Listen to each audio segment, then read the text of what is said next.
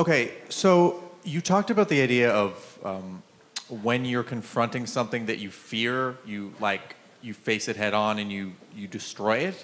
But then you said that the idea is when you're confronting something, you make the world out of it. And I was wondering if you could just, generally expound on what that means. You make your marriage out of the arguments.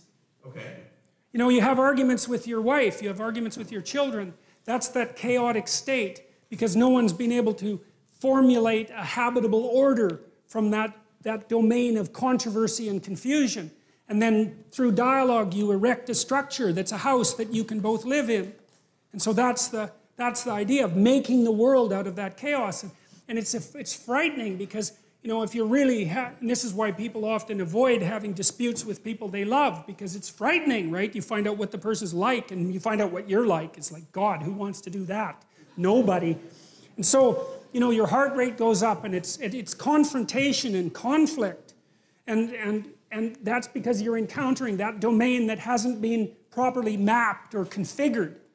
And so, and you're doing that with your predator detection systems, essentially.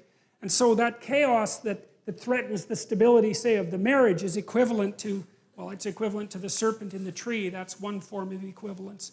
And then by dialogue, through dialogue and negotiation, you formulate the problem. What exactly is going on here? Where exactly are we? What exactly is the problem?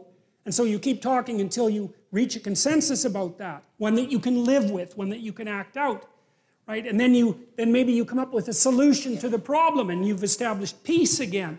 And peace, that's the house that you can both live in. And that's the chaos.